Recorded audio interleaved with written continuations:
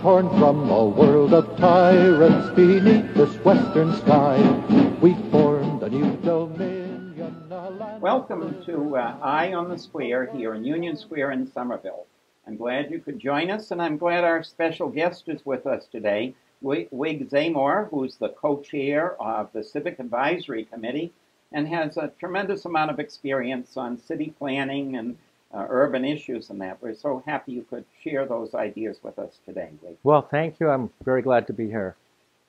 So in 2017 now, I understand that the MBTA will be opening up a new station, and it'll be right across the street, actually here, part of a multi-million-dollar development in the square.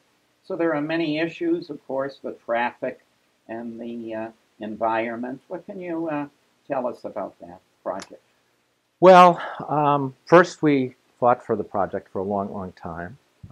Somerville's been the densest city in the state for 100 years or more, and had very little transit, just most recently the Red Line in Davis Square and a few stations on the edges, but have a really dense population, population that's diverse, and many people that don't have cars. It's quite a hardship not to have some public transit, so people can get around without cars if they want to.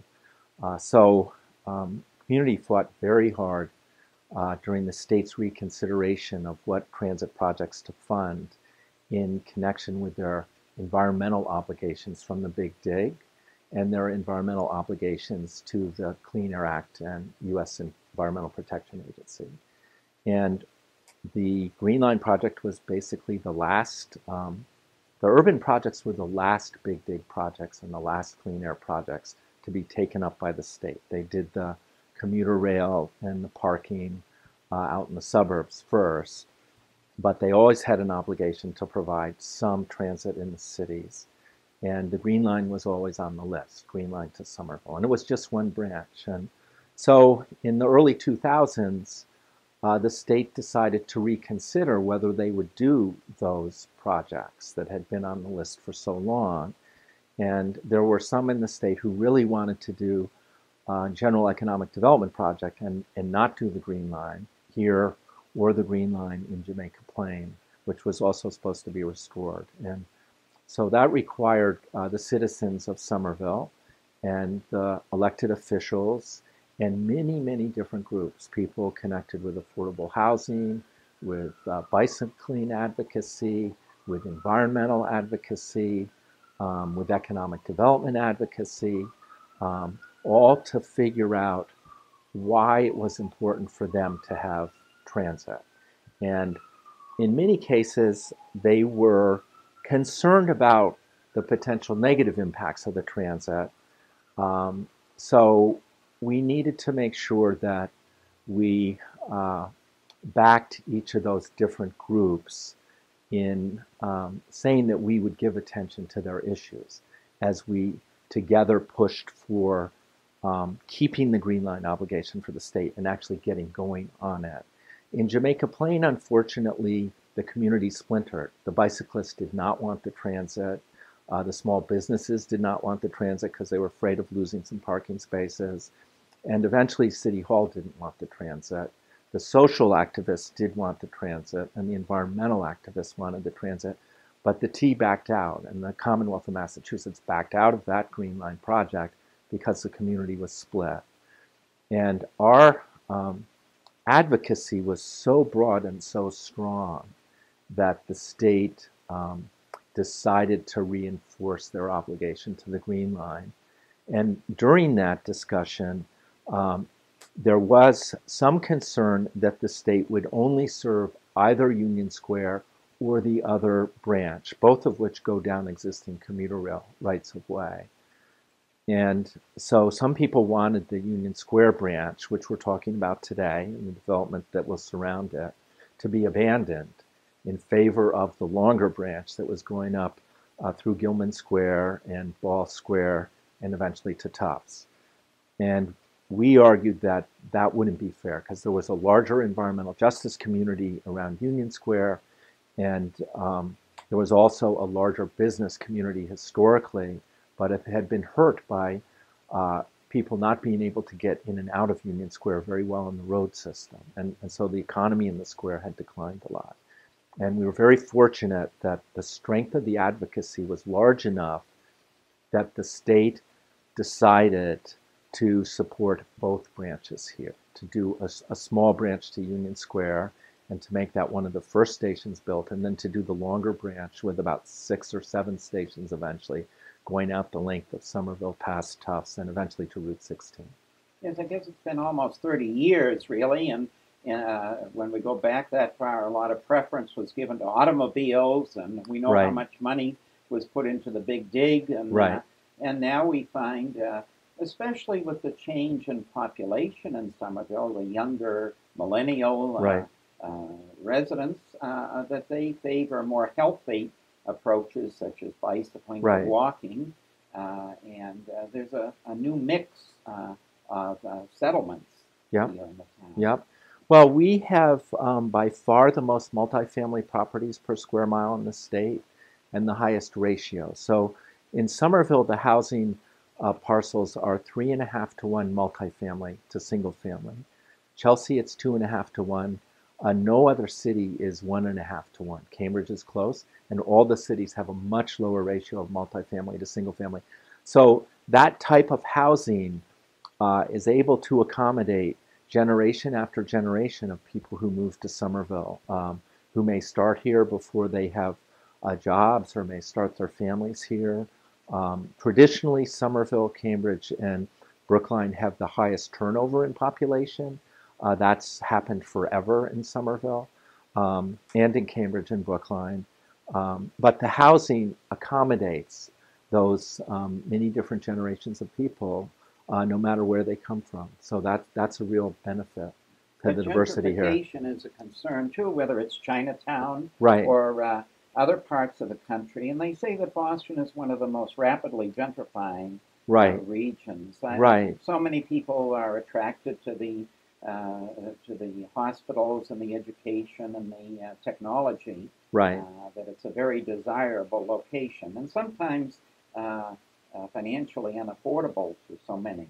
Right. So Somerville's average income has stayed almost equal to the state average income for decades. So our average income hasn't gone up in 30 years, at least to the last data that we have.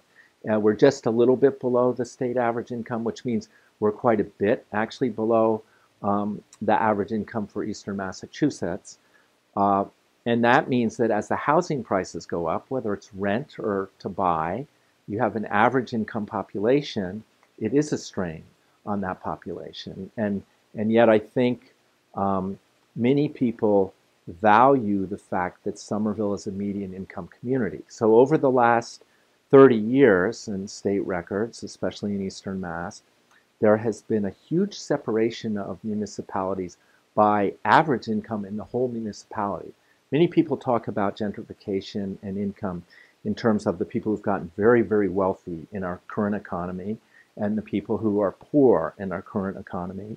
But they haven't tended to look at the municipality as a whole and whether that's staying median income, getting poorer than state average, or getting wealthier. So we're in an unusual situation where our status as a median income community has been maintained. And that is something that warrants attention as the Green Line comes in. I think people like the way Somerville is now. They like the diversity of economic strata. And so that is certainly something that could change, even though it hasn't changed when you look at the citywide income. And by contrast, Cambridge, which used to have 25% higher average income 30 years ago than Somerville, has 75% now. So there, the gentrification has included an increase in average income.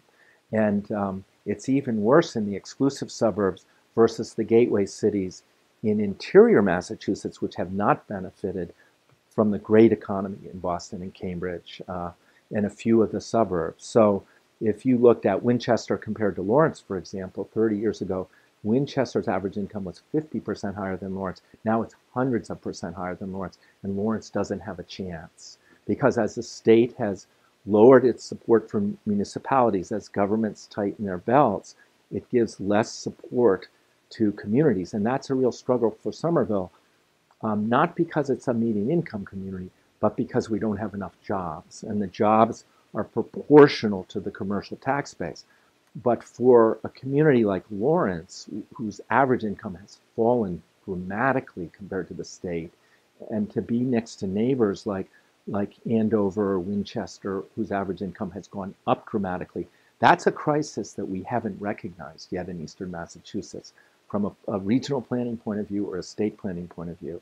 So we're in the fortunate position here of, as we consider the development around the new T-stops, and especially in Union Square, we should be able to manage it to keep our median income community and make sure that any additional wealth that comes with the transit, people not having to have cars, with more jobs, can be used to offset any additional economic strain on people who have less financial resources. Well, jobs are so important. As you said, Somerville has a history of being residential, but we're sitting right on the edge of all that's happening in Kendall Square and North Point, and we're also more affordable for the investments and the future of industry that are looking for places, because we have always had a tradition of manufacturing or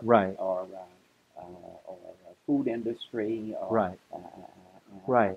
So up until World War II, 1950, the middle of the last century, Eastern Massachusetts was dominated by manufacturing.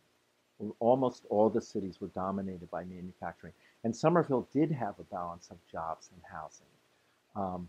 And so did Cambridge, and so did Boston. Worcester was a great manufacturing city, Framingham. But Massachusetts lost more than half of its manufacturing over 50 years. And so what was more than 40% of our jobs and economy in 1950 is now less than 20% of our jobs and economy. And some cities kind of took a time out and figured out where their new jobs and their new economic sectors would come from. And Cambridge, for example, has Kendall Square. It took Cambridge a long time. They could have done that any time after 1950, World War II. They could have made that transition, but it didn't happen until the 1980s and 90s. So for 30 years, they tried to hold on to the manufacturing economy, like us, which was declining. Same thing happened in South Boston, dominated by manufacturing, and Boston more generally. But in those situations where you lose your leading sectors, economic sectors, you can't really replace them with evolution, one building at a time or one little company at a time. You have to kind of take a time out and say, okay, where are we going to focus next as a community on making sure we have jobs that balance the residents here and their talents and their abilities and their ambitions. And so with Cambridge, it was the 80s and Kendall Square, which really changed the dynamics there. And Cambridge remains a very diverse community and a very wealthy community now because of those jobs, biotech and high tech. But their average income, as I mentioned, has gone up. Boston did the same thing by adding office space downtown. And here we didn't do that. So we weren't sure what to do next. And we kept looking back. So Assembly Square, for example, great Ford manufacturing plant, designed by one of the best industrial designers in US history, designed most of the great car plants in the heyday of car manufacturing, a guy named Albert Kahn. And our Ford plant shut down with the Edsel. And we didn't know what to do with that piece of property, Assembly Square, which is the size of Boston from South to North Station.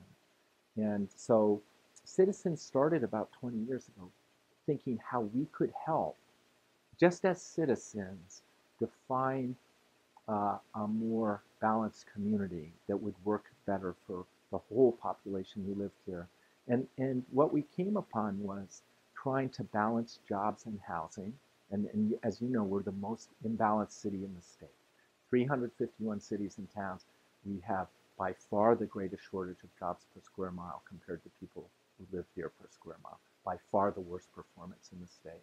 Whereas Cambridge has by far the best if what you want is jobs and tax base.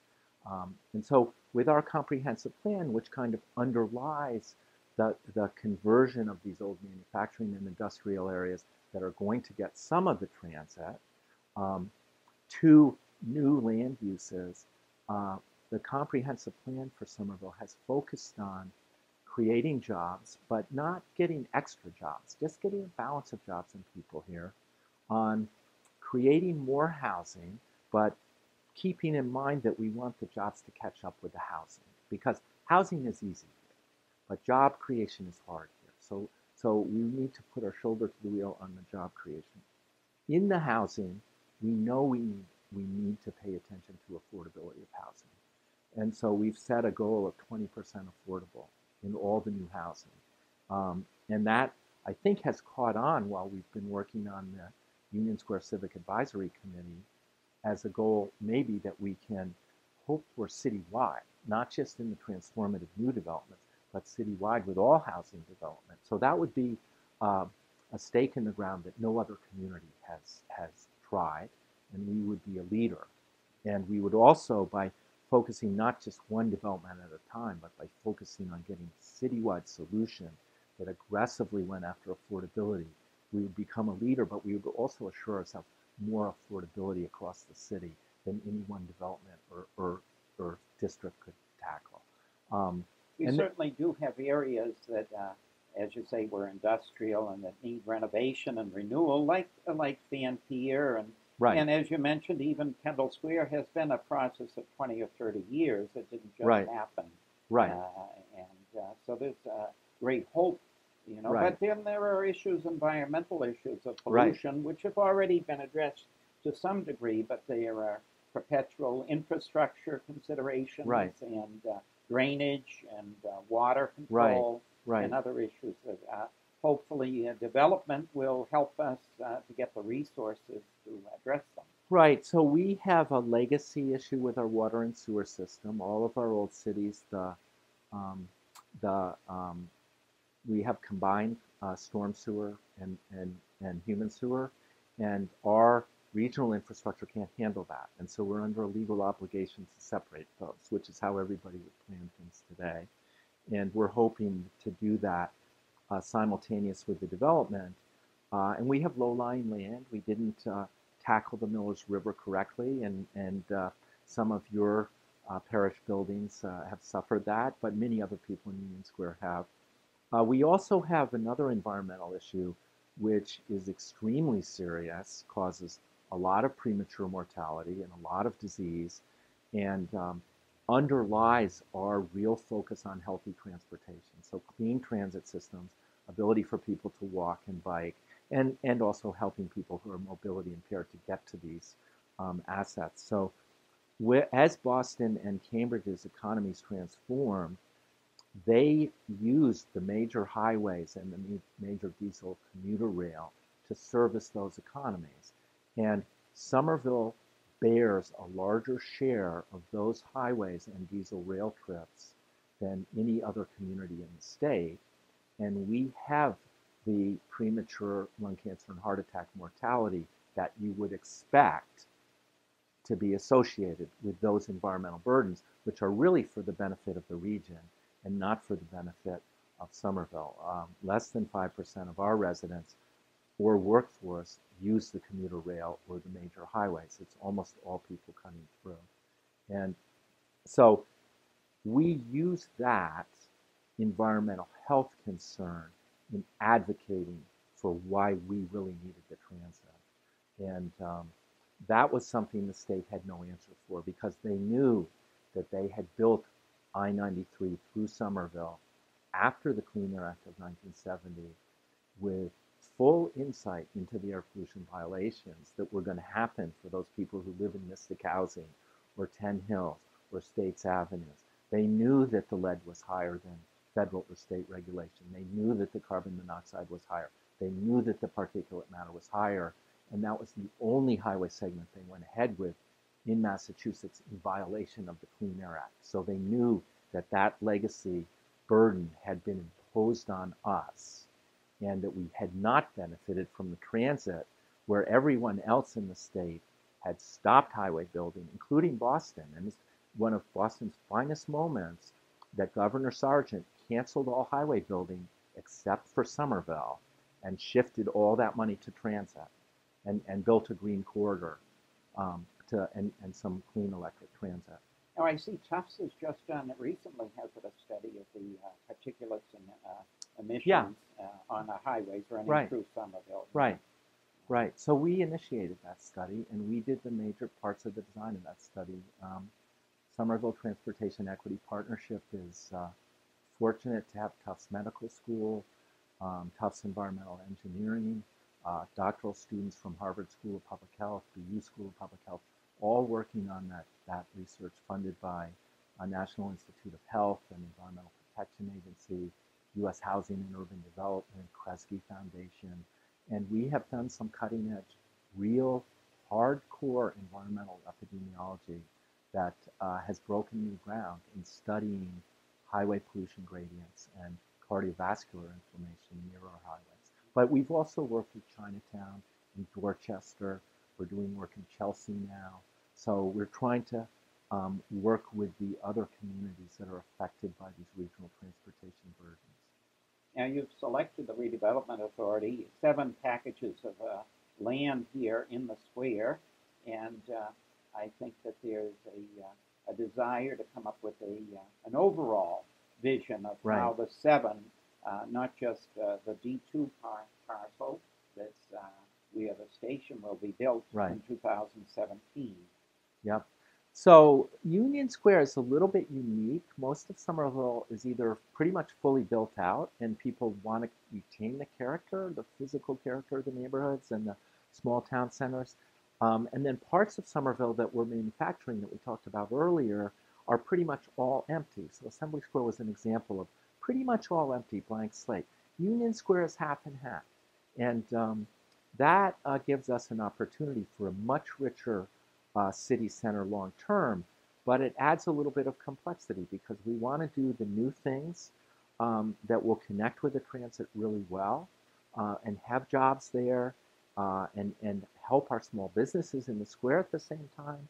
We want to have some housing there, some affordable housing there. We're desperately short of open space in Somerville, the shortest in the state per 1,000 residents, about 2 acres per 1,000 residents. Philip and Ann did a great presentation earlier this week at the Civic Advisory Committee on open space.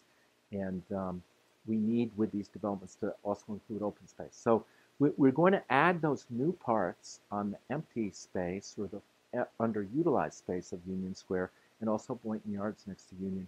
But we need to do it in a way that respects the fabric and the people already here because we're not doing all new here. We're going to take the best of what we've got and hope to integrate it with the best of what will be new. That's wonderful. And it is a complex and involved process, and we do have or you do, the Civic Advisory Committee, have a website. It's Union Square Futures, and it tries to keep us up on what's going on, not just in our own Civic Advisory Committee, but also in other groups such as Union Square Neighbors or Union Square Main Streets, and certainly one of the major websites is Somerville by Design, as well as concerned citizens that are in Union United Somerville. So really all of these websites are great resources for updating and keeping track of what's happening. And we're very grateful for all the volunteer time that the members of the Civic Advisory and the other committees have put in to learning about the future here in the very historic Union Square, Somerville. Thank you very much, Wig, and I hope you'll come back and tell us more. There's lots to learn, and every time I talk to you, I learn something new every day. Thanks. Yep, thank you.